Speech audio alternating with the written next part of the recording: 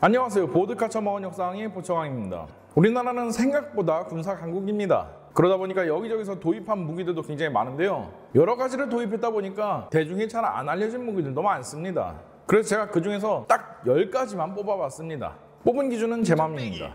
첫 번째는 M14 소총입니다. 2차 세계대전 이후 미국은 자동 사격이 가능한 소총이 필요하다는 것을 직감하게 되었어요. 근데 그렇다고 해서 나치 독일이 만들었던 STG-44 이런 걸 쓰기에는 많이 껄끄러워졌죠. 그래서 간단하게 기존에 사용하고 있던 M1 게런드 반자동 소총을 7.62mm 나토 공용탄으로 사용이 가능하게끔 바꾸고 자동 사격 기능을 추가해서 M14 소총을 개발했습니다. 문제는 M14가 도입되자마자 벌어진 전쟁인 베트남 전쟁에서 이 소총이 기어찐빠라는 게 밝혀진 거죠. 부품은 더럽게 많아가지고 분해 조립이 굉장히 어렵고 시간도 오래 걸리는데 오염에는 또 취약했어요. 게다가 기다란 소총 길이는 정글에서 굉장히 걸리적거렸고 자동 사격은 7.62mm 나토탄의 강한 반동으로 인해서 잘 맞지도 않았습니다. 한국도 당시에 M1 게런드를 쓰던 입장으로서 M14의 도입을 고려를 안 했던 게 아닙니다. 실제로 M14를 소량 도입해서 최전방 수색중대에서 쓰기도 했다는 그런 경험담이 구전으로 전해져 내려오기도 하고요. 그러나 베트남 전쟁으로 인해서 이 소총이 찐빠라는 걸 알고 급하게 M16으로 선회를 했던 거죠. 그래서 한국군에서는 M14를 전혀 운영을 안 했을 것 같았는데 이게 웬걸 공군에서 원거리에서 폭발물을 처리하기 위한 소총으로서 극소량 사용 중이라는 게 밝혀졌죠.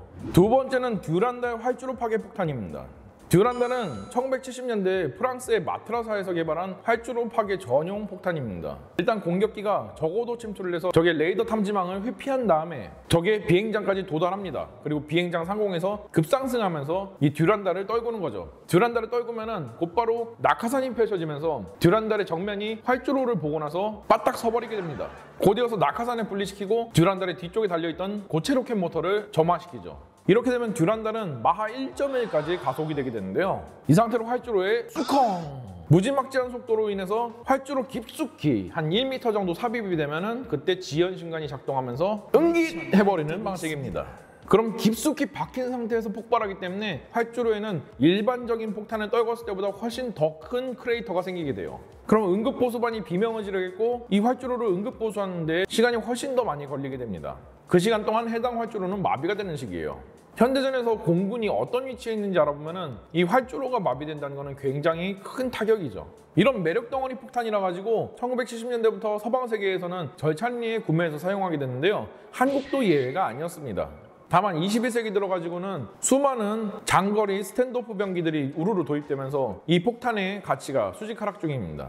이걸 떨구려고 공격기가 위험하게 저공 침투를 해가지고 적의 레이더망을 막 회피하고 산맥 사이를 가로질러 가서 폭탄을 떨구고 오는 게 굉장히 리스크가 크고 가성비가 떨어지는 일이 되어가고 있으니까요. 세 번째는 오리콘 20mm 기관포입니다. 1970년대까지 한국 해군에서 절찬리에 사용했었던 기관포고요. 국산 전투함에서는 참수리 초기형, 즉 대머리 참수리에서 주로 사용되었던 기관포죠. 원판 자체가 2차 세계대전 당시에 준수한 성능의 근거리용 대공기총이었던 관계로 대공, 대함 모두 나쁘지 않은 능력치를 가지고 있습니다. 연사력도 분당 850발로 59형 중기관총보다는 훨씬 더 나은 편입니다. 그러나 한국군은 이상하리만치 20mm 오리콘을 굉장히 천대시했어요. 그래서 대머리 참수리 이후에는 한국 해군의 중기관총은 모두 59경으로 통일되면서 이제 오리콘 20mm는 볼 수가 없게 되어버렸죠. 네 번째는 시흥급 화력지원함입니다.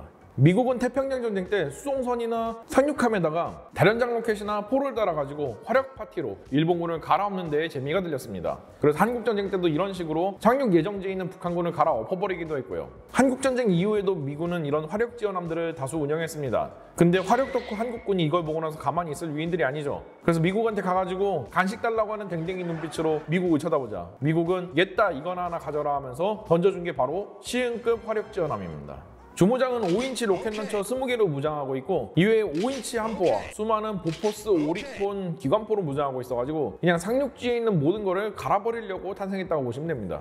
그만큼 화력 하나는 충실했던 물건입니다. 그래서 시흥급이 떴다 하면 북한군에 비상이 걸릴 정도로 굉장히 북한군이 두려워하는 전투함이었죠.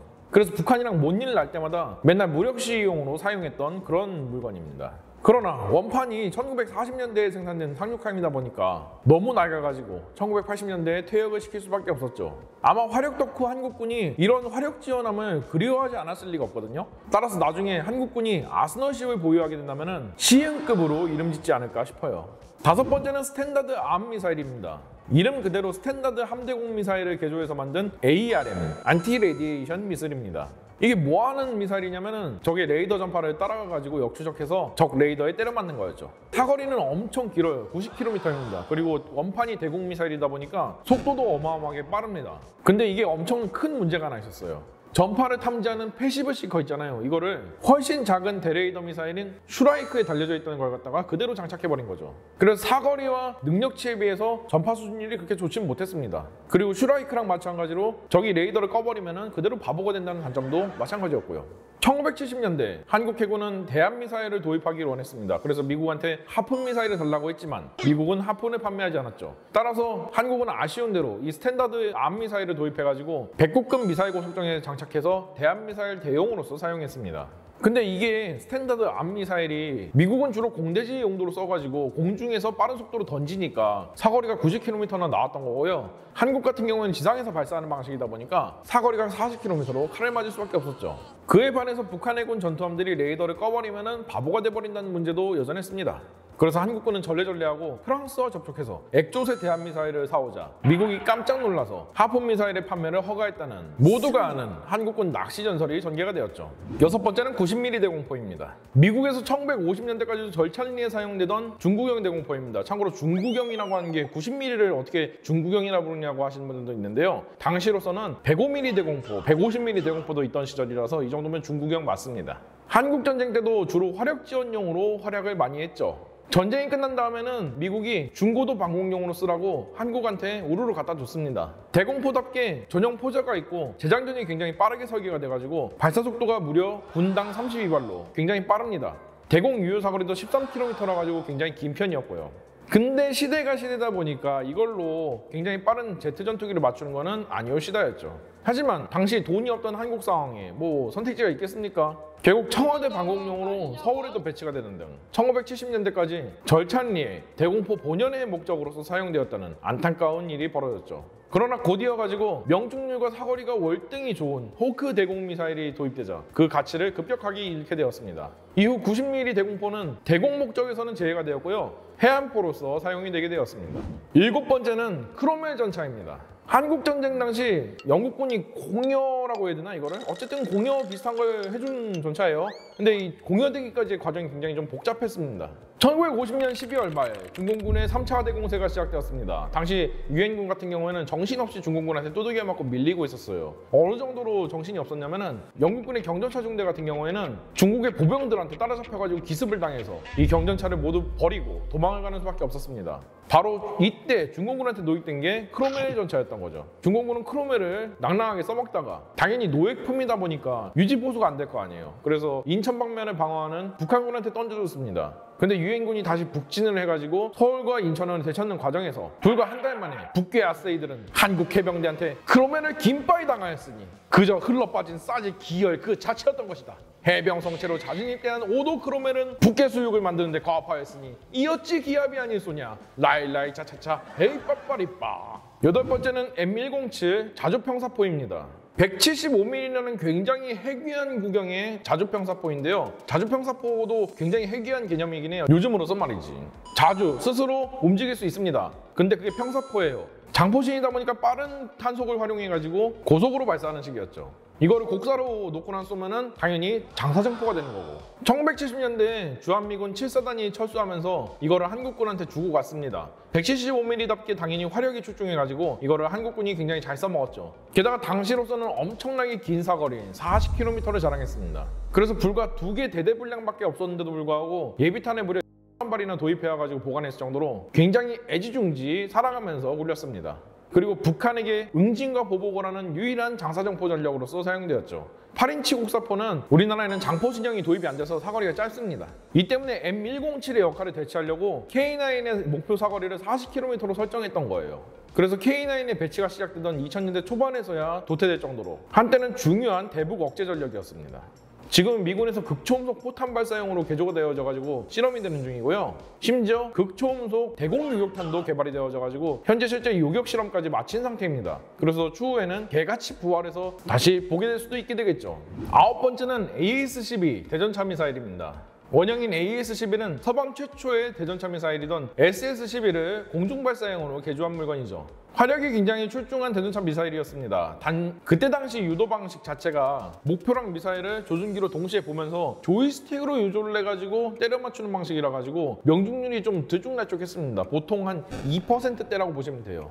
이 정도면 거의 뭐 무유도 로켓이랑 별반 차이가 없죠. 하지만 당시로서는 이게 최신 유도 방식이었습니다. 이걸 사거리를 8km까지 키운 물건이 바로 AS-12 미사일인데요. 사거리는 늘어났는데 로켓 모터 출력은 그대로라 가지고 속도가 시속 370km에 불과했습니다.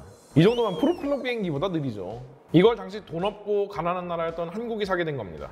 1970년대 한국은 대자멜기를 사고 싶었는데 그때 당시 대자멜기들은 진짜 너무 비싼 물건들이 많았어요. 그래서 조그만한 싸구려 대자멜기인 프랑스제 알루에트 3L기를 사오면서 옵션으로 구매해온 물건이었죠. 한국은 이 미사일로 무려 간첩 모선을 격심시키는 전과까지 올렸었습니다. 마지막으로 마이티 마우스 공대공 로켓입니다.